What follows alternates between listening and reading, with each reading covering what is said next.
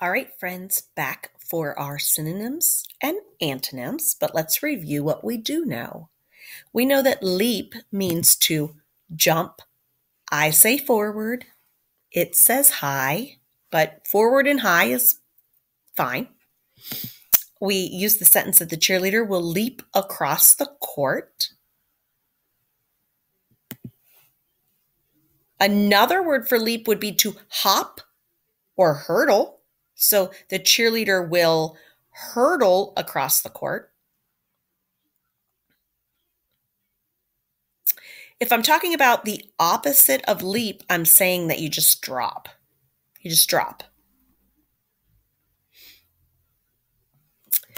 All right, our word was crowd. And reminder, a crowd is a large group of people.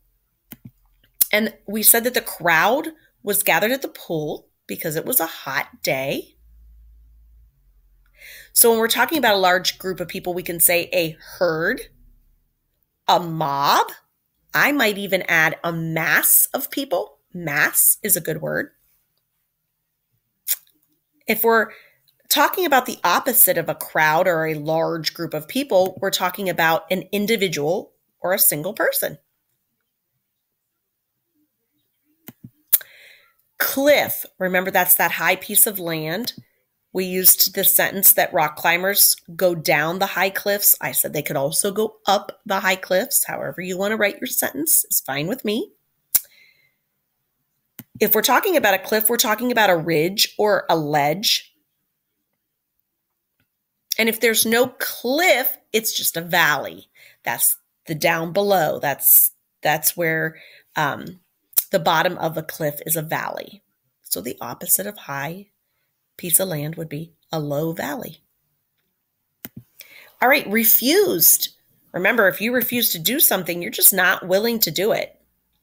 And we said my little brother refused to take his medicine. So if we're refusing to do something, we're turning it down, declining it. And if we are talking about an opposite of refusing, to agree or to allow. Agree or allow. And lastly, village. Remember, that's that place that's smaller than a town. And we used the sentence, he grew up in a little village. So another word might be community or neighborhood. And the opposite of a community or neighborhood or a little small village would be a great big city. A big city. All right, those are our words, our definitions, our antonyms, synonyms, and sentences that go with our words.